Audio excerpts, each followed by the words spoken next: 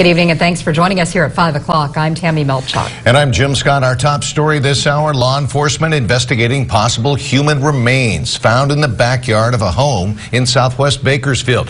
This is in the 6200 block of Hathaway Avenue, just off Ash Road and Taft Highway near the Bakersfield Sports Complex. 17's Olivia Lavoie has been at the crime scene all day long and joins us now with what she has learned today. Olivia?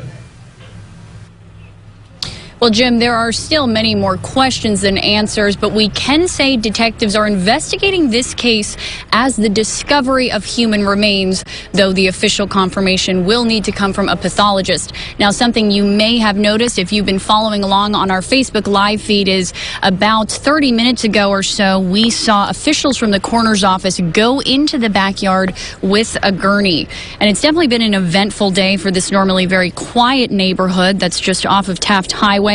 Neighbors say the homes here are only a few years old. Before the neighborhood was built, they say it was nothing but a massive dirt field. Now, to give you a better idea of the layout, this is the most recent satellite photo of Hathaway Avenue. You can see the backyard for these homes are all very similar. They're all long stretches of dirt that end with a fence separating them from the rest of vacant terrain that ends on Taft Highway. Again, still lots of unknowns here, but we do know BPD brought shovels and sifters to the dirt yard where they've been all day. Now, talk of the search first started this morning after a post on Facebook spread like wildfire. The mothers behind the Bakersfield 3 were contacted about the post by several of their Facebook followers, which has now grown to over 7,000 likes on their Bakersfield 3 page. The mothers are not immediately aware of any connection between their children and the home on Hathaway Avenue or the listed homeowner.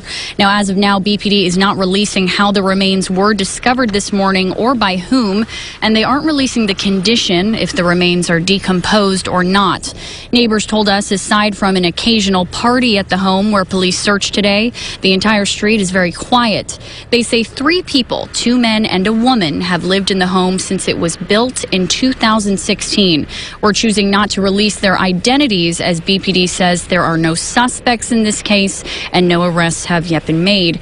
Again, we don't know how long the remains may have been there in the backyard. And we're going to continue to keep you posted on the status of the remains, as well as several other sets of human remains that were found throughout the county in the last 6 months. But for now, reporting live from Southwest Bakersfield, I'm Olivia Lavoie, 17 News.